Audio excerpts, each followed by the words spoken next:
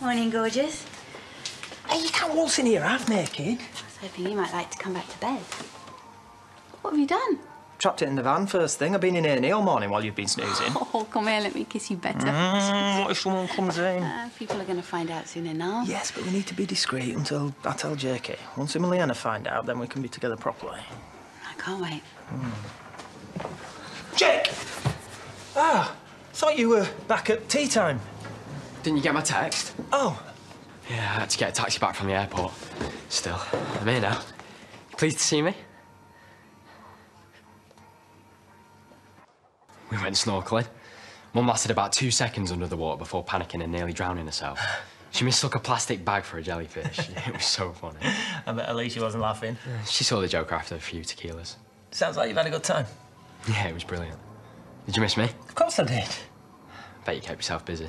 What do you mean? You know, running this place by yourself. Do you want me to mind the till for a bit while you take a break? Well, now? After I've had some breakfast. I'm starving. Why don't you go up to the cafe? I'm spent up from the taxi.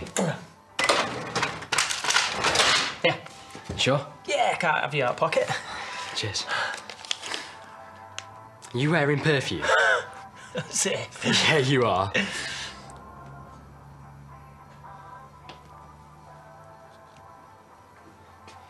What's she doing down there?